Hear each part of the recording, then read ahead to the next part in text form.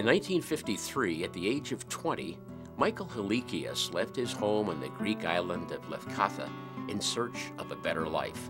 Because of immigration restrictions in the United States, Michael made his way to Canada. He began working for the Canadian National Railway as a hired laborer, laying down tracks in the wilderness. In due course, Michael brought his 3 brothers to Canada, along with his future brother-in-law and bride, Francesca. Shortly after arriving in Canada, Francesca and Michael were married and began a family together.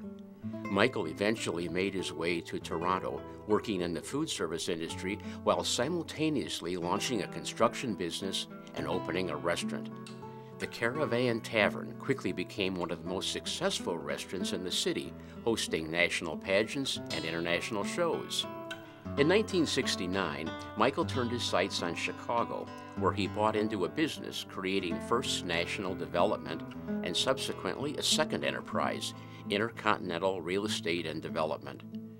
Both companies have enjoyed enormous success and are still active today, undertaking tremendous ventures such as designing and building the Odyssey Golf Course and Country Club and the Odyssey Fun Worlds, renowned venues for family entertainment. The New World Music Theater, one of the largest outdoor music venues in the United States, was also designed and built using Michael's vision and guidance.